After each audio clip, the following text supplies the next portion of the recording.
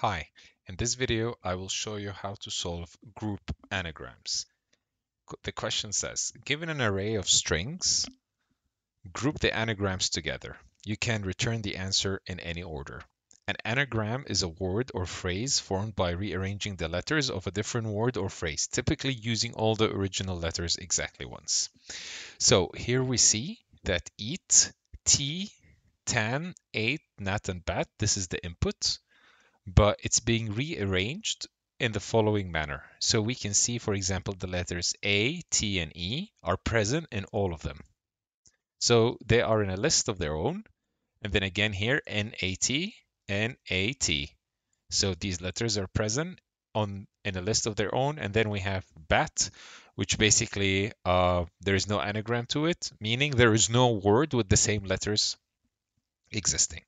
So how can we solve this? One of the several ways to solve this is to create a dictionary for the letters. So what do I mean? If we take a look at this list, we can say that the letters A, T, and E are present here. So if we use this as a key, ATE, and append this words here, then we have a list. So if we split these words, so if we split this word into 3 letters and sort them, split this word into the 3 letters and sort them, split this word into 3 letters and sort them, we're going to get A, E, T. Okay, so we'll see this with the code. So let's create a dictionary. So we use the key value analogy, sorry, and we can say for words in the strings. So for words in the string, so let me show you. I'm going to do print words. So you can see. So we get eat, tea, tan, ate, nat, and bat. So if we take this eat and we split them, so and reorder them. In order to do that, we just do sorted words, tuple, and we can say key. We can call this the key. But before I say this is the key, I just want to show it to you again. So I'm going to click print. So here we see AET. So what we see here is that EAT, which is eat, has been split to AAT, and TEA has been split to AAT. So we can already see these can be grouped together. Now, if we see here, that's also AAT, and again, we can see this can be grouped together. So if we use this as a key and add these words, I think it's 8, then we can return an array of strings grouping together the anagrams. But let's continue. So let's say this is the key. All right, so the key is this AET. So for sake of example, I'm just going to write it here. It's AET for the word eat. AET. What we can do is go to this dictionary and get the key or create a key. So in this empty dictionary, add AET into it, and then if there are any existing words, get them for me. Okay? Okay. Perhaps this was a bit confusing.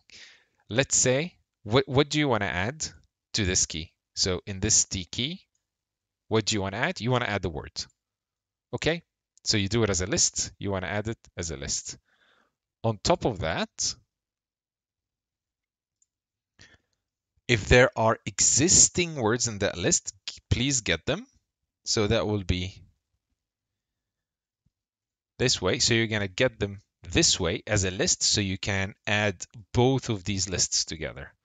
So in our case, AET has been added as eat. So if you imagine it, it will be AET and it will be eat. So the next word will be T. So I want to append T to this list. And in order to append T to this list, I need to get eat, append it to T, and add them both to AET. So let's see that. So if I do print D, let's see if we see something. So here we see the first time it was AET, eat. The next time, this part here, dget, got the word E and appended the next word, which is T. In the next iteration, it was ANT, since AET didn't exist, and it added the word tan. And then in the fourth iteration, it said, oh, the key for AET already exists, so it added 8. And that's basically it. And then it says in the question, return the letters or the original letters. So you just d dot values.